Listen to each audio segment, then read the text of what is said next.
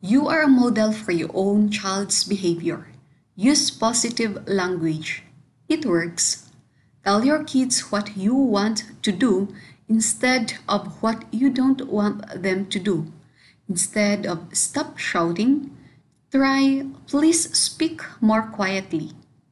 With the emergence of this pandemic, this is really a stressful time, but you have to keep calm. Remember, you are not alone. You are feeling stressed or angry? Take a break. We all need a break sometimes. Give yourself a pause. Breathe in, breathe out. Throughout the years, there have been countless studies conducted on child neglect and child abuse on its long-term impact on social, emotional, and even physical development in adolescents. A common conclusion found in many of these studies reveals adolescents who have grown up witnessing violence in their homes or in their communities have a higher likelihood of suffering from long-term emotional, physical, and mental trauma. These children will suffer with difficulties associated with attachment regressive behavior, anxiety and depression, aggression, and conduct problems. Additionally, victims of abuse may be more prone to dating violence, delinquency, further victimization, and involvement with child welfare and juvenile justice system. Overall, children who witness violence at a young age become desensitized to the violence and many times will integrate this behavior into their own attitudes when relating to others. Child abuse is defined as any act or series of acts, commission or omission by a parent, other caregivers such as their coach, teachers, or clergy that results in harm or threat to a child, while a few of those children who experience abuse as a child may grow up as serial killers. For the most part, abused children do not develop this extreme response to childhood abuse. However, some do, and it is for this reason that one must understand the types of childhood abuse and how each form of abuse may physically, emotionally, and psychologically affect or traumatize a child for the rest of his or her life.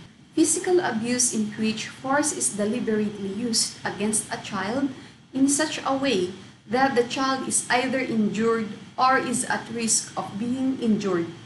In situations of physical abuse, the child may be subjected to beating, hitting, shaking, pushing, beating, choking, burning, kicking, being held underwater, or genital mutilation. The long-term effects of being physically abused as a child depend on the severity of the abuse, the ability of the child to cope up with the abuse, the availability of support system for the child to turn to for support or help, and several other factors. Children who are physically abused are more likely to encounter physical, psychological, behavioral, academic, sexual, interpersonal, self-perception, or spiritual consequences as a result of childhood abuse. For the psychological abuse, its impact to those individuals who have experienced neglect or abuse tend to employ different methods for handling the abuse. While depression, suicidal thoughts, antisocial disorders, and many other forms of psychological consequences exist for the victims of neglect or abuse, research has discovered additional roles which may lead to further risks associated with previously mentioned forms of abuse. Gender is one of such risks. According to the research funded by the Guardian Department of Justice and conducted by the Victims of Violence organization, female victims tend to internalize and are more prone to self-esteem, suicidal thoughts, eating disorders, or other psychological disorders.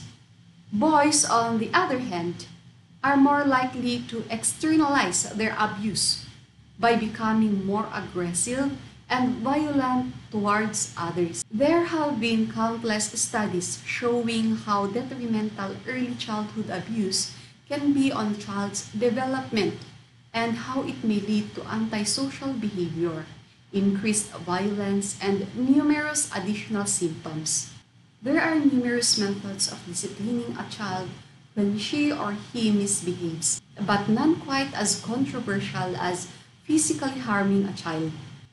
While many parents who spank their misbehaving child do so in a manner which is more startling than harmful, even this can have long-term psychological impacts on a young child's development. Para sa mga parents, bantayan po natin, no? Kahit na high blood na po tayo, tingnan po pa rin natin ang ating limits. Kung sakali man, habaan natin ang pasensya natin. Minsan ganun talaga, hindi naman agad-agad nakukuha ng mga anak natin ang ating mga itinuturo or yung nasa module. So mag-ingat pa rin tayo, baka nagsisigaw na tayo dyan dahil sa hindi lang makuha agad ng mga anak natin yung module or yung itinuturo natin, habaan pa rin natin ang ating pasensya.